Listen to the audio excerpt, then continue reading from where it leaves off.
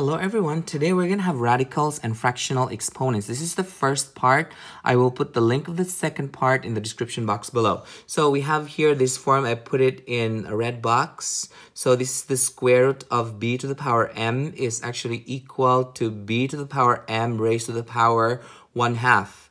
Or this can also be equal as b to the power m over 2. So these three expressions that we have here are equivalent expressions. That means they're going to give the same answer. So let's have the first example here. This is 25 to the power 3/2. So if we look at the problem here, this looks similar to this. Our m is 3, so that means we need to come up with an expression that's going to look like these two, since this one matches up with that. So let's take the first one.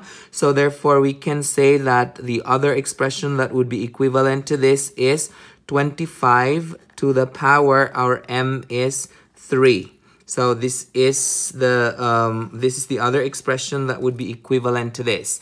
And the third expression would be this. So because we're asked to find two more expressions, since we're given that, we need to do two more. So that's what it says here. So we're going to come up with an expression that's going to look like this. So our second expression would be 25. So that's a parenthesis. 25 to the power 3 to the power 1/2. Okay, so these three expressions are equivalent expressions. Now let's check if they are equivalent. Let's start with 25 to the 3/2. So I have 25 to the exponent 3 divided by 2. So the answer to that is 125. Now I have a second square root of 25 to the 3rd power. And the answer is 125. And then I'm gonna put this in. Let's see if it's still gonna be 125. So that would be 25 to the 3rd power, and then to the exponent 1 over 2. And so the answer is 125. So these three expressions are equivalent to each other. At this time, I would encourage you to pause this video and try this problem out on your own. And when you're done, unpause it and check your answer. Okay, so in this problem right here, this matches up with this form. So then I am going to come up with these two forms here. So the first form that we can come up here would be the square root of, if you look at here, our m is 3. So then we can go ahead and write square root of 64 to the power 3. And then for this one right here, I am going to come up with an expression that's going to look like this, because this one matches up in the middle. So this one would be 64 to the power 3/2. And so this is the second expression. So we can check if these three would be equivalent by using the calculator. So let's type it in. So that is parenthesis 64 to the 3rd power to the exponent 1 over 2. So that's the first one. And the answer to that is 512. Now let's see square root of 64 cubed. So that is the square root of 64 to the 3rd power. And that's 512. And let's see the next one right here. So we have 64 to the power 3 divided by 2, or 3/2, and that is 512. And so they are a match. Did you get the same answer as this? Good. Perfect. Now this is only for square root. There is a more general rule that we have to follow, and this is a more general form.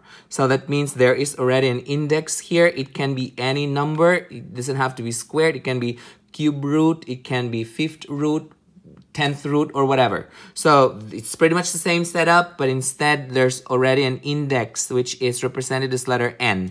So let's take this first example right here. So this kind of problem here looks similar to this. So then I'm going to come up with two more. So I need to come up with this two form right here. So from here, I can write 8 squared to the power 1/3. So that is the second type. That's the same, similar to the one in the middle.